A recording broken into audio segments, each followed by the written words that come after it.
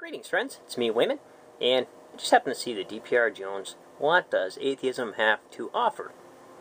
And I've seen these videos someplace else before, and a hard time remembering where. Then I realized it was all those, Christian converts to Islam videos that I watched, and very humorous.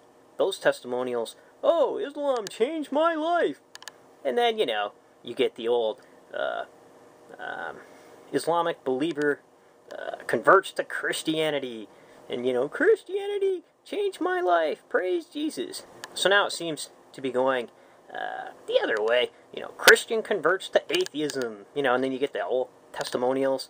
I love this stuff because it appears we're all doing the same thing, and they're all using the same tactics, and no matter what anybody joins, they're going to be pretty happy.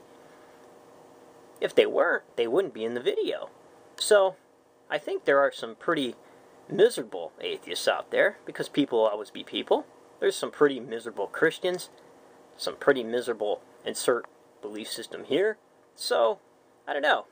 I just think people need to quit having the pissing contest, dig a little deeper, and find out what really makes people happy, and some might conclude that religion does. So, take care, friends. And remember, if everybody's thinking alike, then somebody isn't thinking.